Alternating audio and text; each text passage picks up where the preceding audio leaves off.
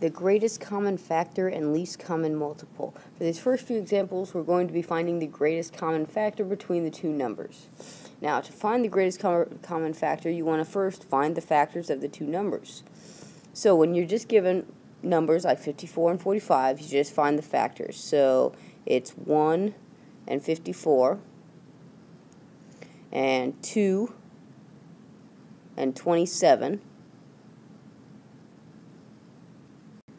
3 and 18,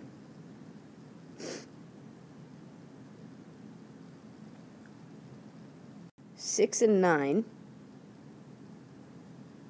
and then if you keep checking, you should find that those are all the factors, because if you keep going, the rest you get are decimal numbers, so they're not even factors. Now 45. So we'd have 1 and 45. We have 3 and 15. We have 5 and 9. And if you check all the numbers in between 5 and 9, you find that none of them are factors. So your only factors are 1, 3, 5, 9, 15, 45. Now what we want to do is we want to find the greatest one that they both have. Well, they both have 1, but there's obviously one bigger than that. They both have 9. Well, they both have a 3. And that's it. That's the only ones they have in common. So the biggest one they both have in common is 9. So the GCF, or the greatest common factor, is 9. For this next example, we have 35n squared m and 21m squared n. Okay, so the first thing is we look for the numbers that the variables they both have in common. Okay, so they both have 1n, so that means there's going to be 1n in the final greatest common factor. They both have at least 1m, so that means there's going to be an m in the final answer. So we're going to have an m, and now we have to find the numbers. We find the numbers the same way that we did before. Okay, so I'm going to start with 35. So 35 would be 1 and 35, 5 and 7, and those would be all of your common factor, or all of your factors of 35. So the next one that we have to do is 21. So 21, we have 1 and 21.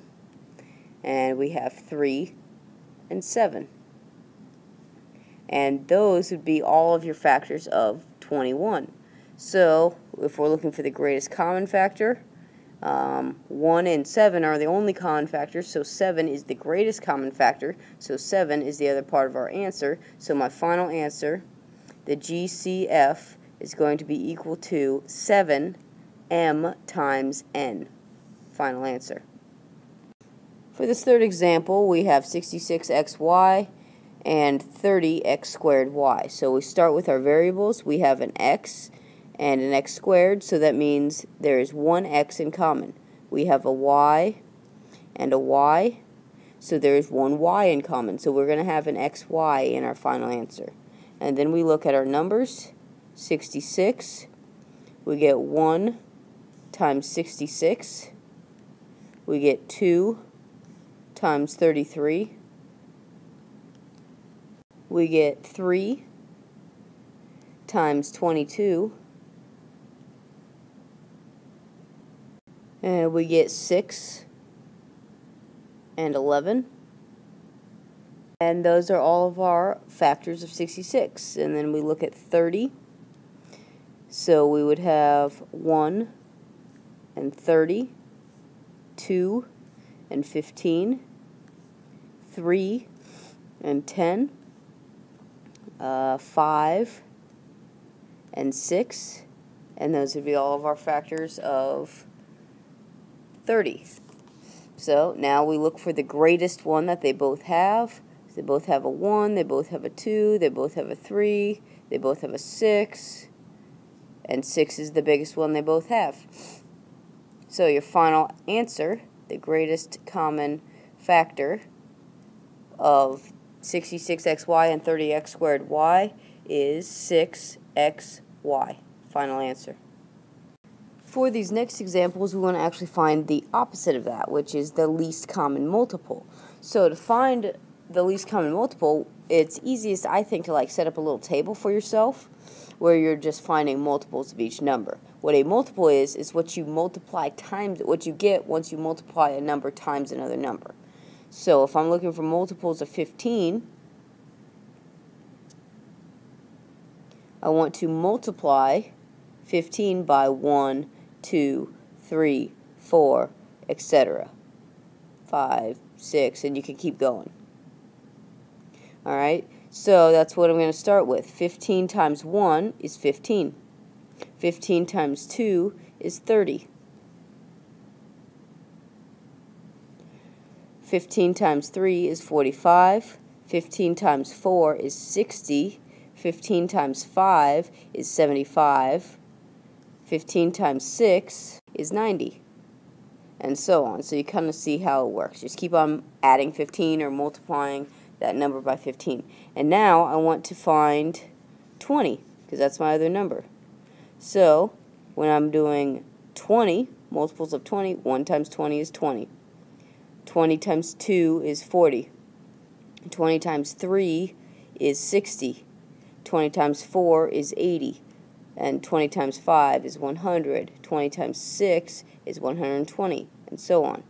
Okay, so now we're looking for the one that they both have in common. The smallest one, the least one that they both have, which would be 60. So my least common multiple is 60. For the next example, we have 18xy squared and 15y cubed. Okay, so now in this case, we're finding the least common multiple. What we need to do with the variables is whatever the biggest one is, that's the one we have to have. So since we have y squared and y cubed, there has to be a y cubed, because that's the biggest one. And since we have an x and no x, then we need to have that x in there, because it's the least one that they can both possibly have if we're multiplying them out. So we are going to have an xy cubed in our answer. And then the numbers are the same. So we have 18, we have 15, and I'll set up a little table. 1, 2, 3, 4. Let's start with that and see if that gets us what we need. And we can continue on if we need to.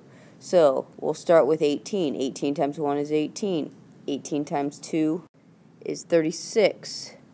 18 times is 54. 18 times 4 is 72. Now let's go and try the 15s. 15 times 1 is 15. 15 times 2 is 30. 15 times 3 is 45. 15 times 4 is 60. So we have to keep going because we have nothing in common yet. So 5. 15 times 5 is 75. 15 times 6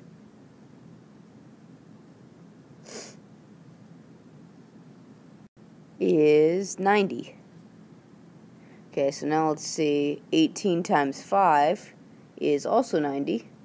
So now we have a commonality, so we can stop there. We have a least common multiple of 90. So we put the 90 with the xy cubed, and my least common multiple is 90xy cubed. Final answer. And the last example, we have 18m squared, 24nm.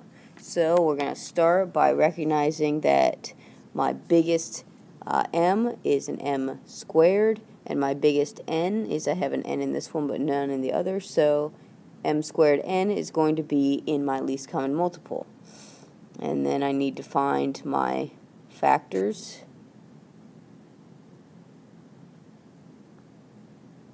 Or sorry, my multiples.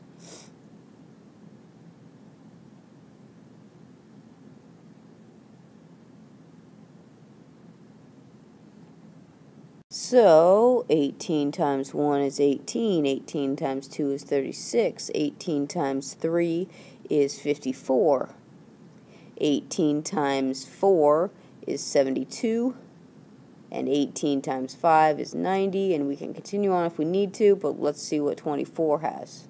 24 times 1 is 24, 24 times 2 is 48, 24 times 3 is 72, and if I'm watching what I'm doing, I notice that they both have a 72, so I can stop there. I don't need to do the rest of them if I don't want to. You can, but you can stop there. So I found that 72 is the least common multiple, so my final answer is 72m squared n. Final answer. So those are your notes over greatest common factor and least common multiple. Go through the practice problems. Make sure you can do both of these. They will come in handy later on when you start solving problems. So make sure you complete the practice problems, and then you should be ready for your quiz over the material.